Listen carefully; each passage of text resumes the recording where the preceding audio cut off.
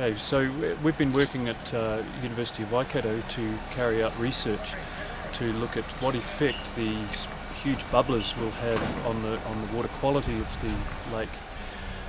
Part of that research involves going out beforehand and monitoring what the condition of the lake is before, and then following that up with what condition the lake is after the bubblers are actually mixing and doing their job.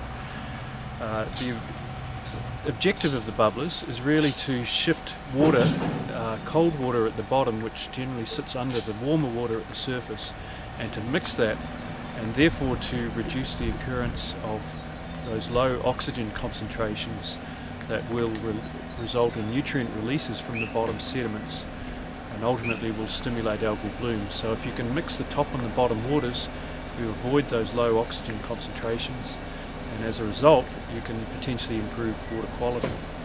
The other thing that we're looking at is to see whether what the extent of that mixing is.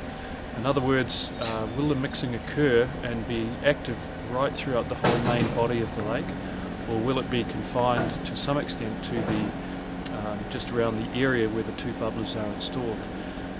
Our work beforehand has indicated that we've got the right sizing of those bubblers to be able to mix a large part of the water column right through the entire main body of the lake. So the bubblers going in, we'll be doing some monitoring and follow-up. We'll be using a lake buoy to help us and look at the things in real time and take a series of readings of temperature and oxygen and algal concentrations.